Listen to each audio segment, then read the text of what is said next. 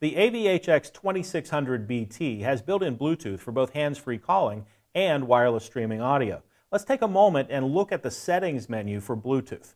We'll touch the telephone here, and we have a number of things that pop up in the screen. The first thing we see here is the voice control button, and if you have a compatible iPhone connected, you'll be able to use Siri eyes-free. Next up, we see our Bluetooth connection information and battery information about the phone. This can bring up a dial pad, our incoming and outgoing calls, our phone book, and lastly is our favorites menu. Down here we have auto answer that we can turn on or off, and we have our ringtone we can turn on or off. Let's touch the gear here to get into the settings menu. Here, the connection menu is where we can go to connect different devices to the in-dash radio. We'll go back.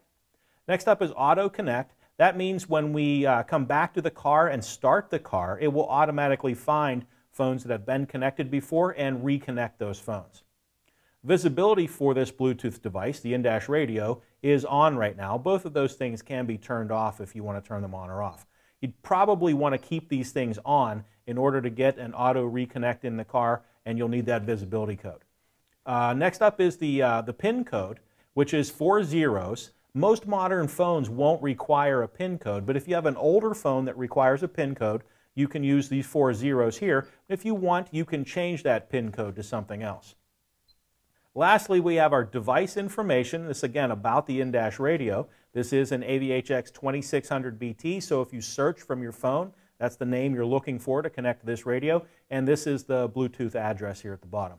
When you're done making your changes to the Bluetooth settings, you can hit the X to escape.